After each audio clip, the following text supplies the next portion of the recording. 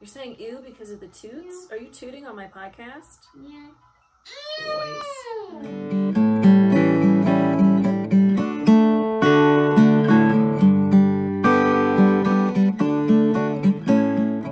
Hi everyone, welcome to episode 41 of the Hilo Stitch podcast. I am your host, Kristen. I hope you can hear me over the drone of the cicadas outside, and I am here to talk to you about what else? Knitting. I will also be talking about all things knitting and yarn related and probably not so related sometimes.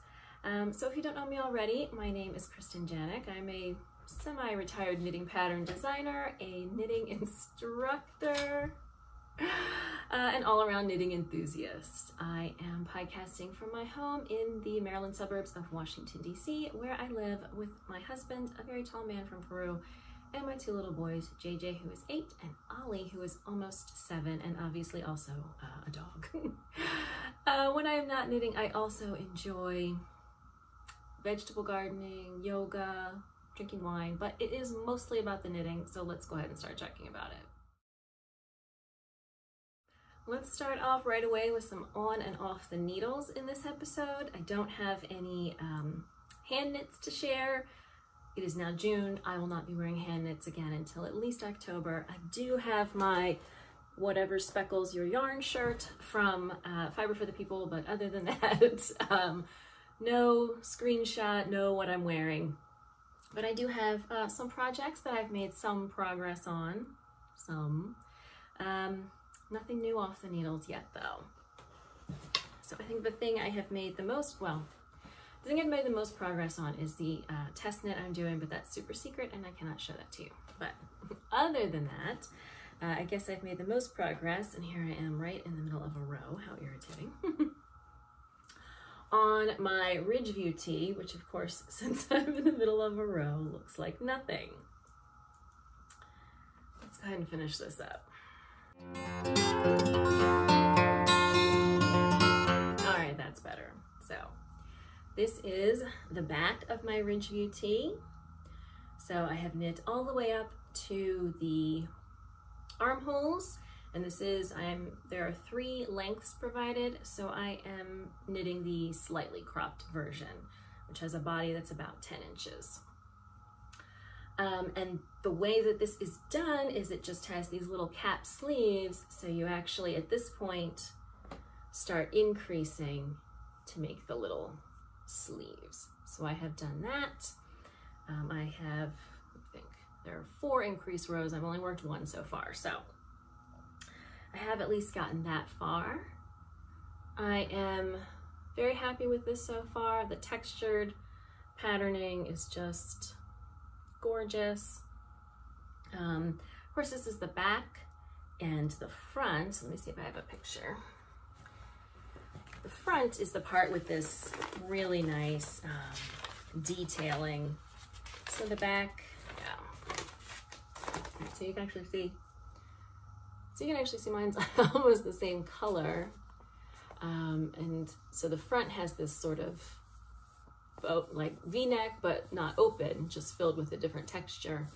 And you can also kind of see here how that sleeve shaping works. So the back is a little bit less interesting, but I am almost done with it and very excited to be able to hopefully move on to the front soon. I am knitting this in a wool cotton blend, so I'm still not going to be able to wear this, again, until maybe late September. It's just, generally speaking, too warm around here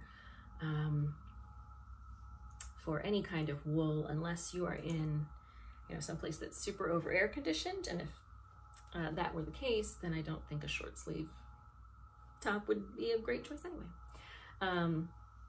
So the more I look at it, the more I'm really happy that I opted for this alternating cable cast on. I think it looks really good at the bottom.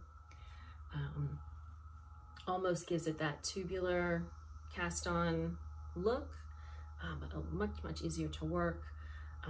But again, as I said in a previous episode, I need to make sure I remember to do the same thing on the front, because it it altered the patterning. You know, the patterning is like knit one, purl one, but because of the way I cast on, I had to do purl one, knit one, and I need to remember about that. But otherwise, this is going smooth sailing and is a great, you know, easy to work on knit at any time. So that is the main non-design, super secret test knit project that I have been working on. The dog has thoughts about that. The other thing that I have been working on, you know, here and there, mostly I had been keeping this in JJ's room so that at bedtime I could put in a couple of rounds. And that is, it is now June, and this is still the first sock from the first pair of socks for the supposed 6 mystery socks that I'm gonna knit this year. So I am not moving very quickly. I really like this stitch pattern, and I am now ready to start the heel. So at least I have made a little bit of progress. No particular reason, just that it's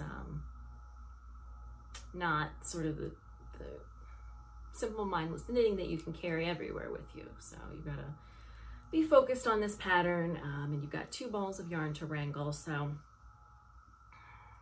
certainly nothing wrong with the pattern, but again, I'm really happy with the colors that I picked. I think they were working really well together, and this is a really fun, and it's actually extra thick and squishy stitch pattern for these. And I am going to start the heel now, but again, first sock from first pair of what were supposed to be 6 new socks this year.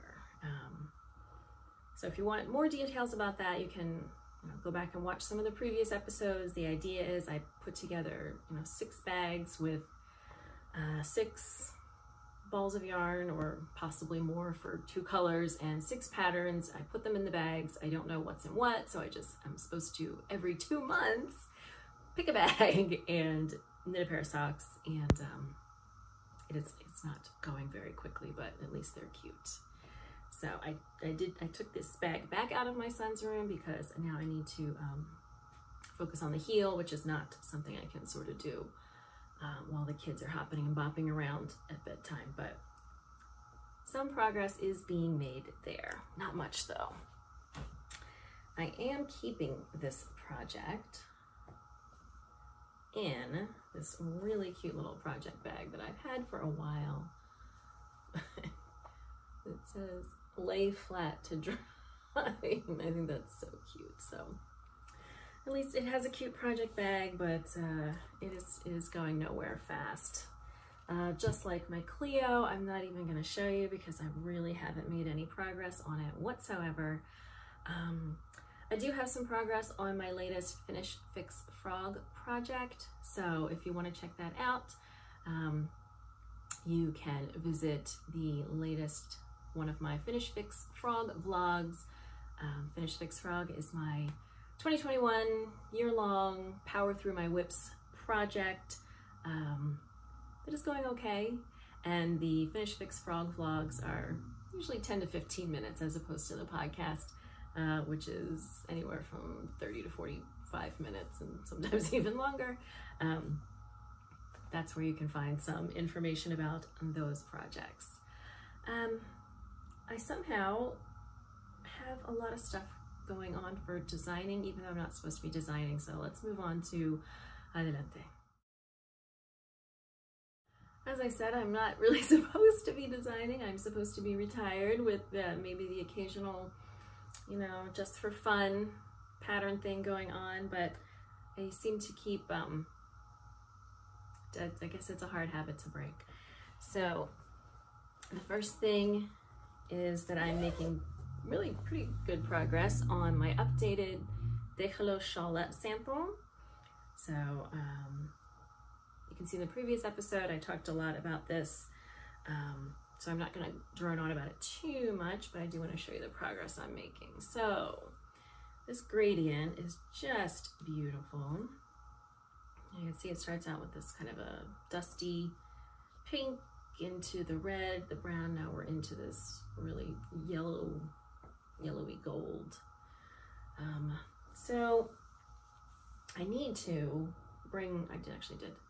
get my scale and see how much of this is left, and decide when I'm going to start decreasing for the opposite side of the shawlette.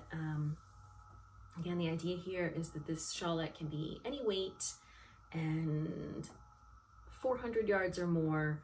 You just kind of have to keep an eye on your yardage so you know how much you're using and when to switch to the opposite side of your shawl. So it's not looking super deep at this point, but this project, again, it involves dropping stitches, which is going to open it up lengthwise a bit more.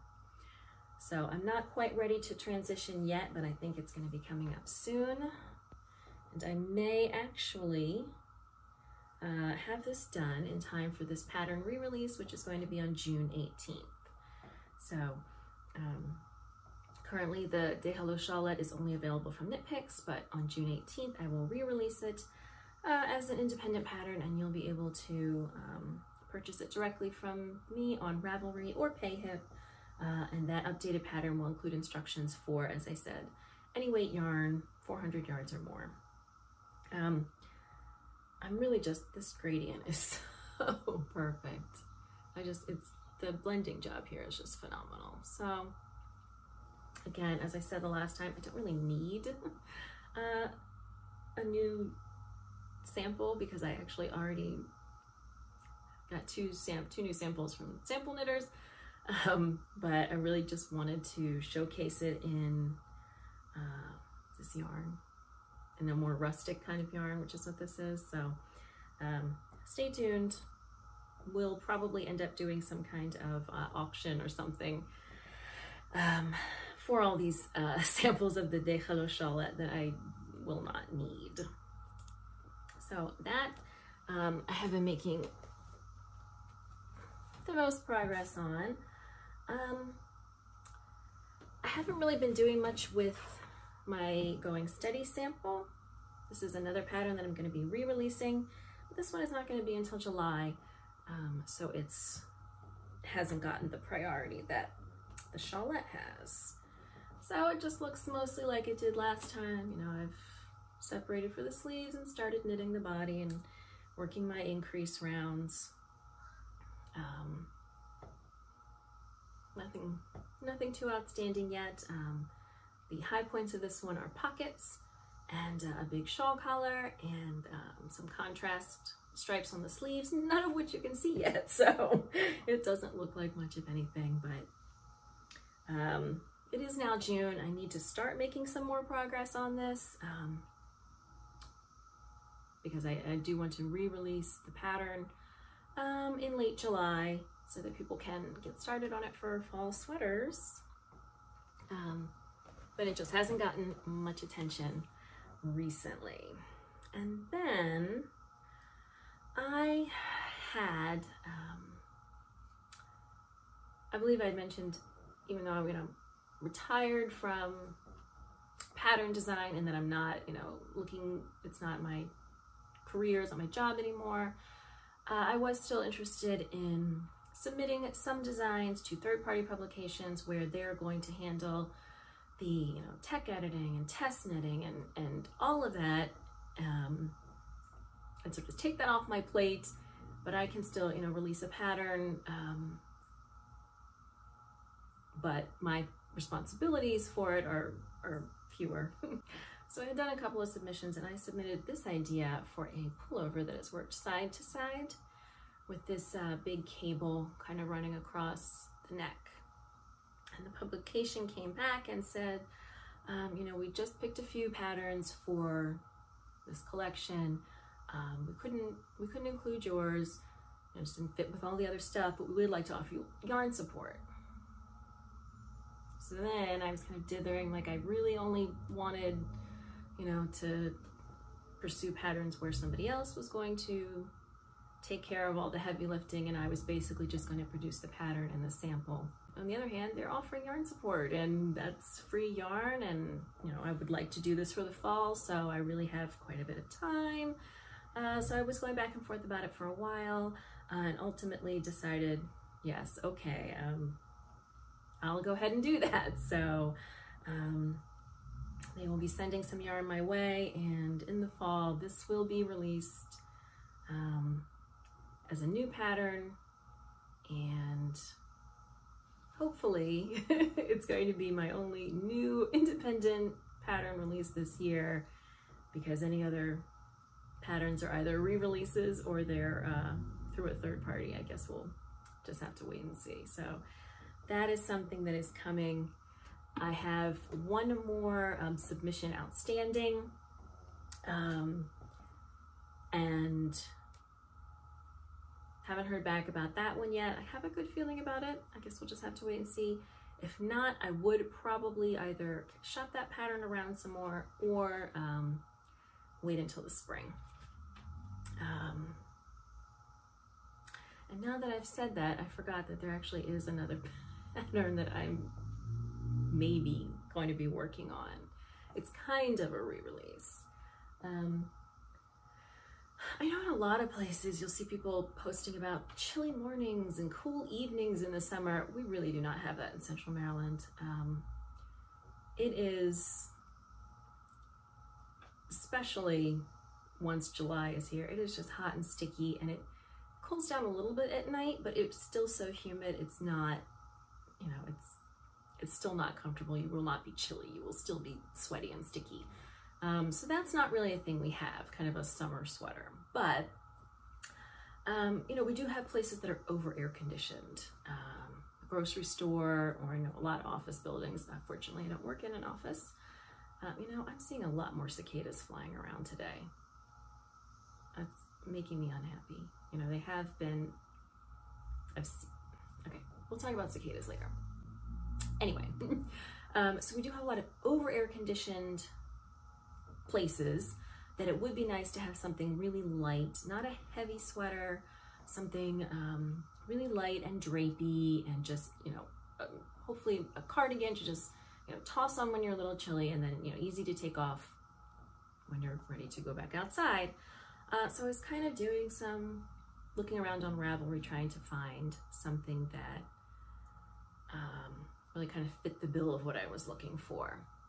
So again, something nice and drapey, something in a light, you know, fingering weight yarn, a cardigan, something that's, you know, not using a really kind of soft, silky fiber, and I really couldn't find what I was looking for. And then I was looking at something. I was like, this is kind of like what I'm looking for, but also it looks a lot like my sound side pullover. And I thought, well, what if I just make my sound side pullover into a cardigan?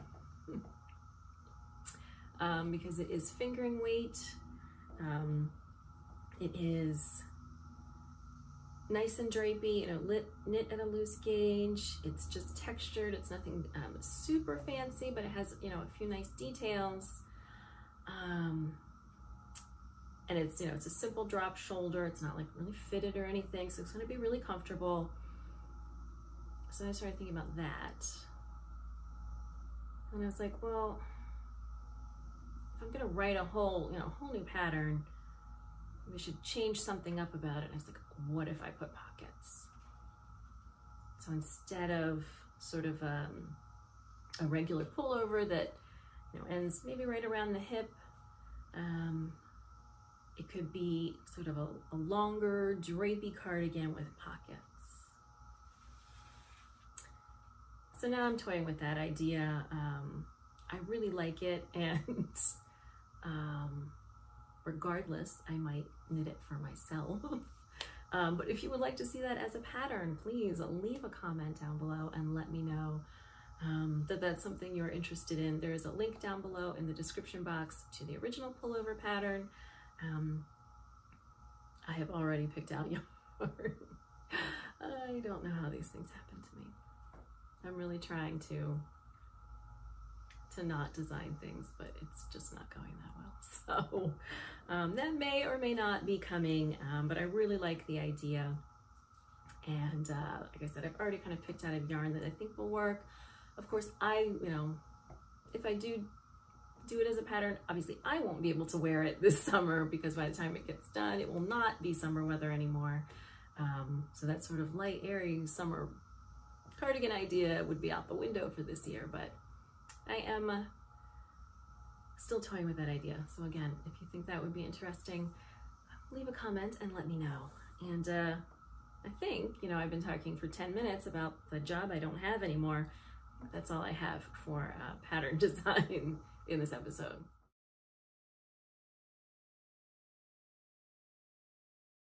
Well, I hope by the time I publish this episode, I have come up with a creative name for this segment.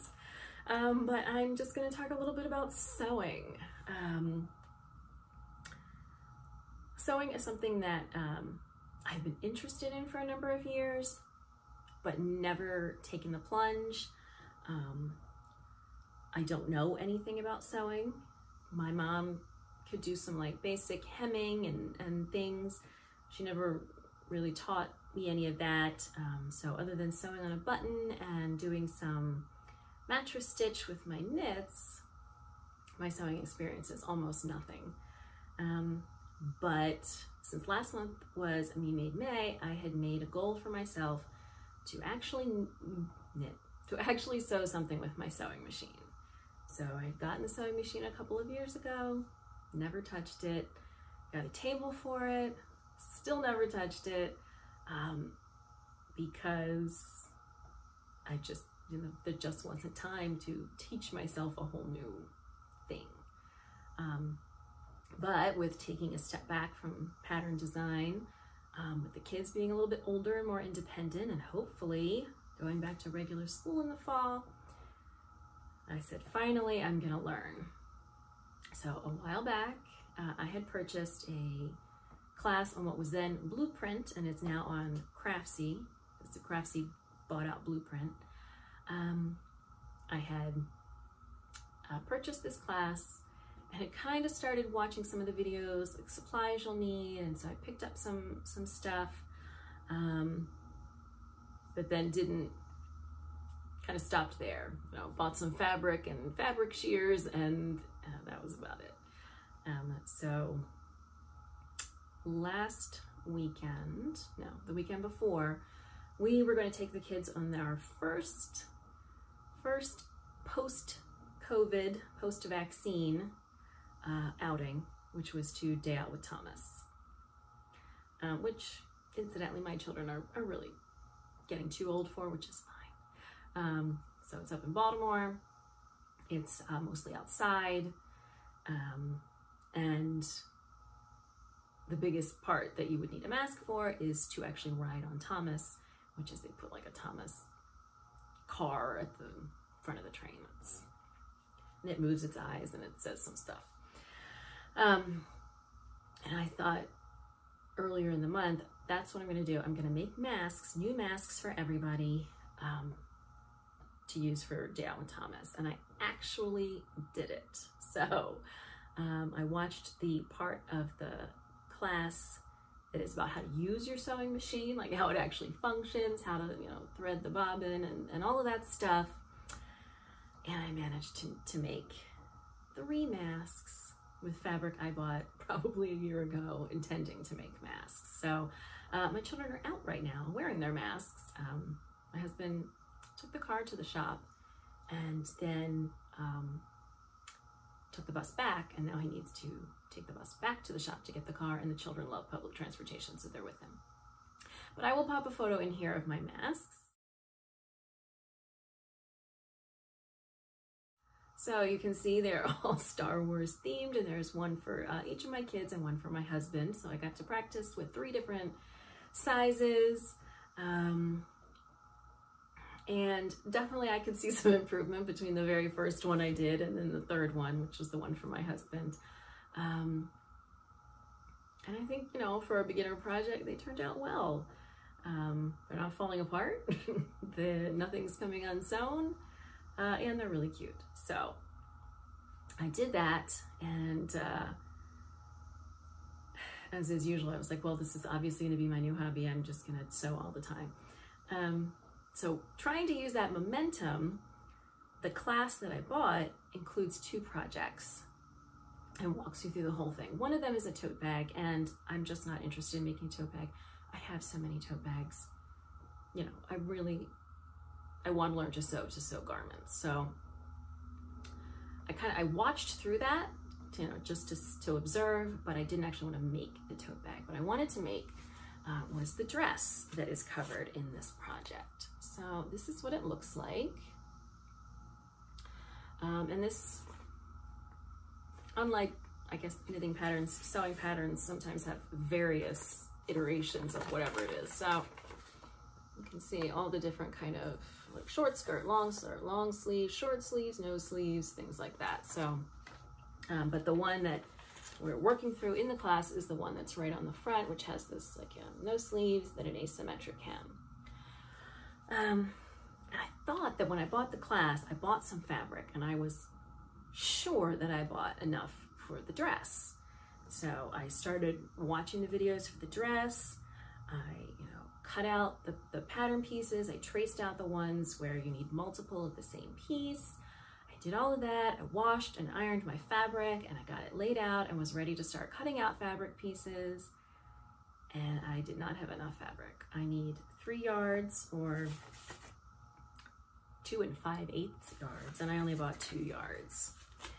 So that was a little bit of a bummer. Obviously I can use the fabric for something else.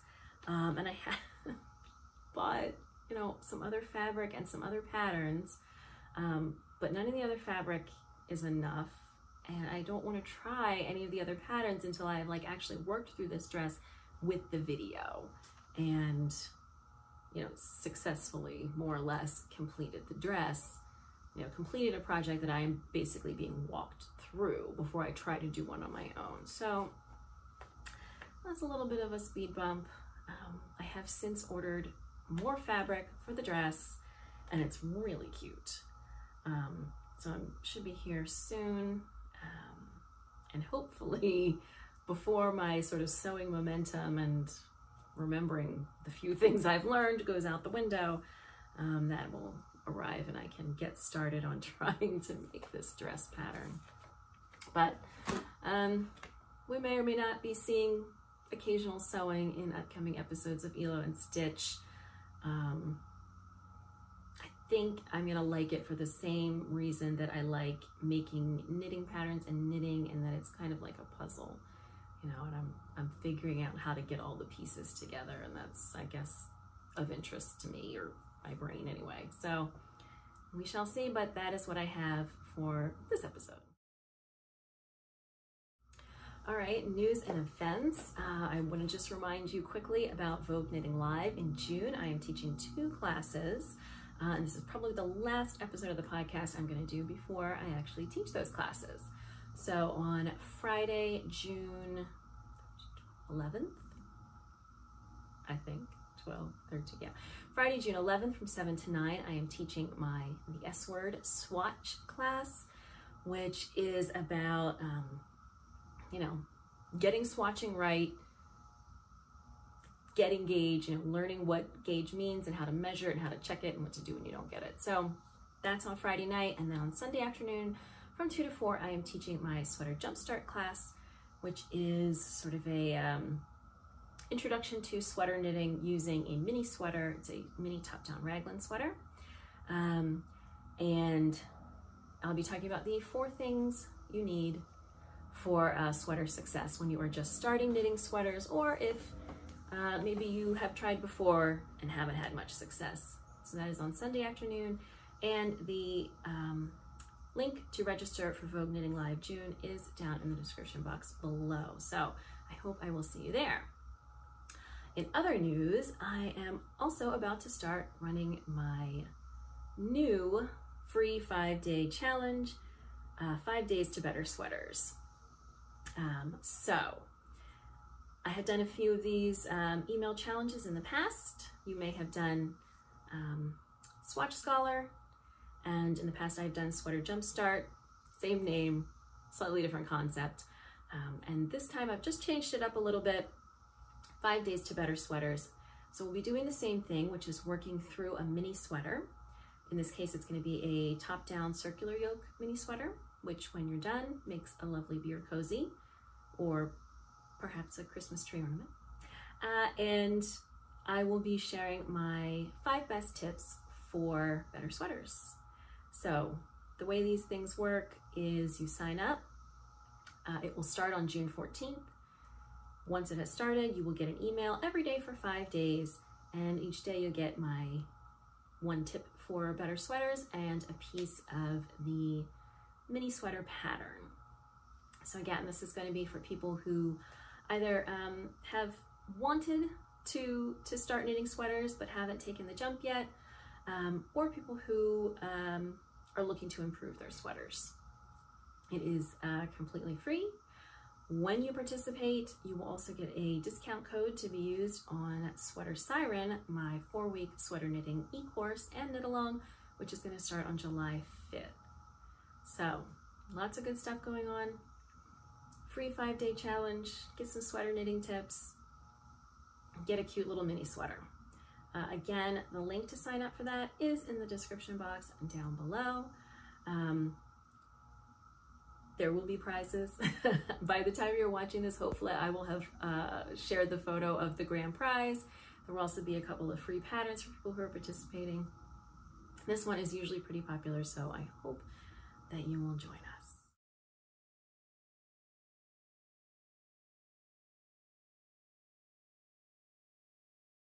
All right, so cicadas. I know I've been talking about them a lot. You can just skip, I'm just gonna put this part at the end. So, you can skip it if you want to, but okay. It's so loud outside. It's not like the summer cicadas that kind of like the ebb and flow. It's just this constant, like a white noise machine. So it's like living inside a white noise machine. I have seen a lot of shells. I have seen a lot of dead cicadas. But up until today, I haven't seen a lot of alive cicadas.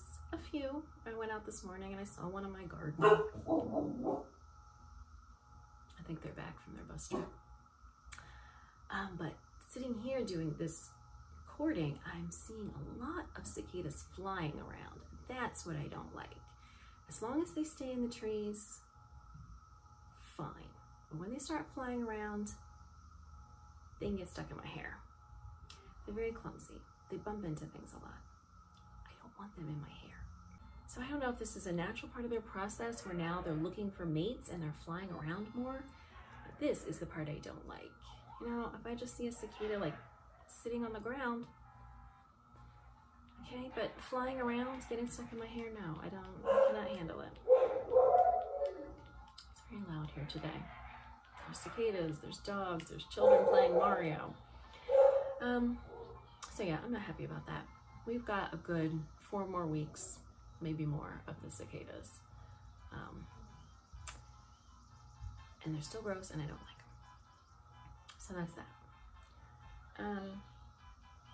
Other than that, my husband and I were able to have our first date night since well over, probably last January or February. Both got the vaccine. And it's been 2 weeks, so we went out in Georgetown on Saturday night. It was, there were still people there, but it was definitely quieter than usual, and it got quieter and quieter as the evening went on. So we went to a couple different places, and we had a cocktail first down on the Georgetown waterfront. Then we went to the restaurant where we had made a reservation, which is called Sushiria, so it's like a sushi ceviche place. I forgot how overpriced DC is, so cocktails were like 15 bucks a piece. And I also had a beer, a Peruvian beer called Cusqueña, which is really cheap, and it was 8 bucks. The other thing that I don't really remember though is the cocktails being so watered down. So I had a cocktail before dinner. At dinner I had a cocktail and nothing. So like no alcohol. which is not a problem, except that they're charging me 15 bucks for it. Anyway, food was good. We had a nice spicy ceviche, and then we each got a sushi roll. My husband tried lomo saltado sushi. So lomo saltado is a traditional kind of beef stir-fry dish. And so this was the beef on top of the sushi, which he liked quite a bit. I don't eat meat. I do eat fish, but I don't eat beef, chicken, or pork. So I couldn't really try that, but mine was good. I had a kind of salmon sushi. And then after that, you know, it was 10 o'clock maybe.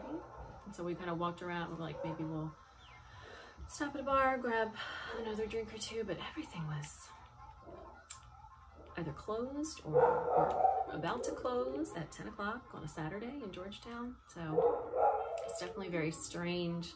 It was also rainy, so I'm sure that didn't help, but it was definitely a little out of the ordinary. You know, we felt very safe the whole time. Every place we went said, you know, masks when you're not at your table, which was fine. There was plenty of space between people. So we had a good experience. It was nice to finally be able to go out and do something again. But also a little disappointing just seeing how much things have changed, and how, you know, I'm sure it's going to take a while for things to get back to normal. Not that I want things to be like super crowded and, you know, but I would like to be able to go out at 10 o'clock and still be able to get a drink at a bar that is open. So, I'm talking to the internet. So, we are starting to... That's a weird noise. Why are you doing that? You're saying ew because of the toots? Are you tooting on my podcast? Yeah. Boys. You want to at least come over here and show people your adorable little face? No. No? So, that is that. Thank you so much for joining me for episode 41 of the Hilo Stitch podcast. Links to everything that I have talked about can be found in the show notes at mediaperuana.com/Hilo-Stitch. Special thank you to my Patreon patrons who help keep this podcast and the Media Peruana Knits channel up and running. If you are interested in supporting the podcast and getting some perks and freebies and behind the scenes goodies, you can find more information at patreon.com/mediaperuana. If you are here on the YouTube channel and would like to support the channel, you can do that by liking this video, subscribing, clicking that little bell that tells you when there is new content, leaving comments, sharing with friends. All of those things will help increase the reach of the channel. Still didn't get to see his cute face though. Will help increase the reach of the channel and reach more knitters. If you are looking for me on social media, you can find me on Instagram as Media Peruana, and I will see you next time.